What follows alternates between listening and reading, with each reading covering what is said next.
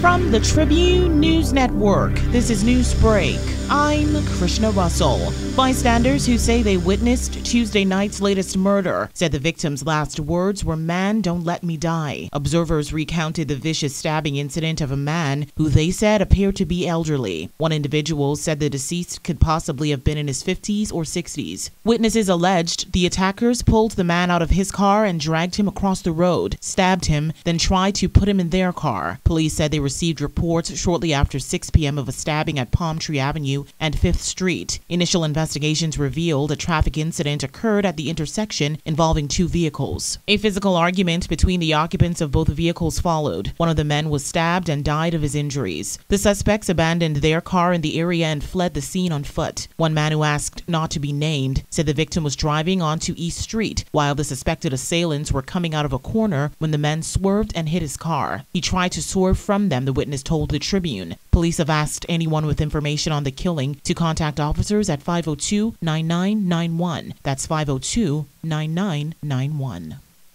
As nurses demonstrated in Rawson Square for money they say is owed to them over a 2-year period, Health Minister Renwood Wells told the press the government has paid nurses $162,000 in overtime between March and September last year. This is the second demonstration the nurses have held this week. They gathered in protest at the Ministry of Health on Monday. Nurses are claiming to be owed money for overtime, increments, and honorary gifts promised to them. Both Prime Minister Dr. Hubert Minnis and Mr. Wells have gone on record to say the nurses will be paid what is owed to them. However, neither have said when. However, yesterday, Mr. Wells said most nurses have already been paid. He told the House of Assembly that Public Hospitals Authority nurses have received their overtime, but said there is some overtime paperwork issue regarding some nurses in the Department of Public Health.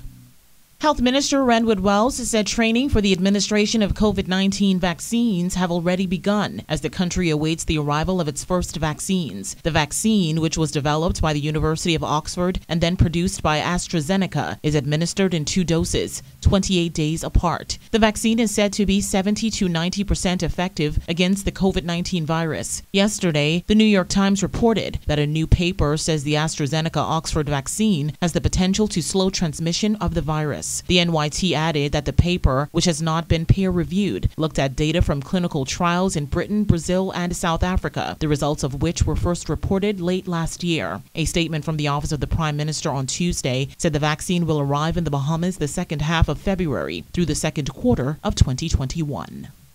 Labor Director John Pinder said he has recommended to some major employers that they offer severance packages to furloughed workers who may need the assistance. His comment came when he was contacted for a reaction to the government extending the state of emergency and emergency powers order until May 23rd. He said, quote, "I think it's safe to say that this is a double-edged sword in that there are persons who will now be in an extended furlough position who would like to receive severance pay, but the employer for the most part, especially those major employers, feel as though they don't want to get rid of their good staffers, and they are not in the position to offer everybody a severance package. So they find themselves in a catch-22. Mr. Pinder estimates that the unemployment rate is between 38 to 42%. Your complete news and information source, this is the Tribune News Network. In international news, House Democrats on Thursday asked Donald Trump to testify under oath for his Senate impeachment trial, challenging the former president to explain why he and his lawyers have disputed key factual allegations at the center of the case. The request from House impeachment managers does not require Trump to appear, though the Senate could later subpoena him, but it does warn that any refusal to testify could be used at trial to support arguments of conviction. Even if Trump never testifies, the request nonetheless makes clear Democrats'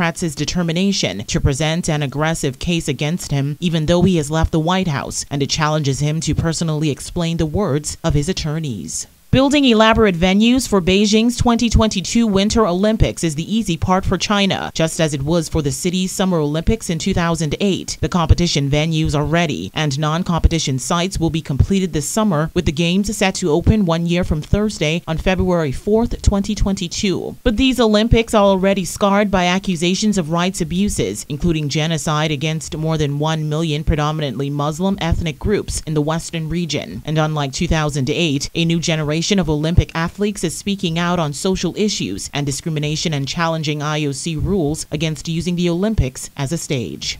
The Tribune's AccuWeather update, a service of Bahamas Power and Light Company. High pressure across the islands continues to maintain pleasant conditions through tonight. Beachgoers should remain vigilant due to the risk of rip currents, mainly along Atlantic exposed shorelines. For all areas, it'll be mostly sunny and mild, with a slight chance of a brief passing shower, becoming fair and cool tonight. Winds northeast to east at 10 knots or less in the northwest Bahamas, 10 to 15 knots in the central and southeast Bahamas, seas 3 feet or less in the northwest Bahamas, 2 to 4 feet in the central and southeast Bahamas. We'll have a daytime high temperature of 73 degrees and an overnight low temperature of 61. The sun will set at 5:55 and will rise tomorrow morning at 6:50. That's Newsbreak. Details of the day's top stories in the Tribune newspaper, now on the streets, or stay up to date online at Tribune242.com.